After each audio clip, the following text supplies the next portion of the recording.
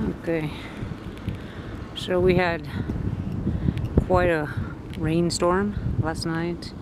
So what you're looking at is what happens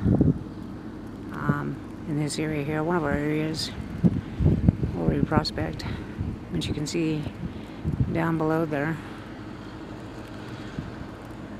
The land, it's actually mud, but it takes the form, and I don't quite understand that, but like shale, when the water evaporates and it dries completely, all of this down here that you see turns into like big Pringles or potato chips, and it's mud. So you can pick the pieces up, and I mean, they'll just like fall apart, you know, but they're beautiful. They almost look like canvases that you could create art on. I got a glimpse of some of them the other day, but this is pretty cool the way this happens.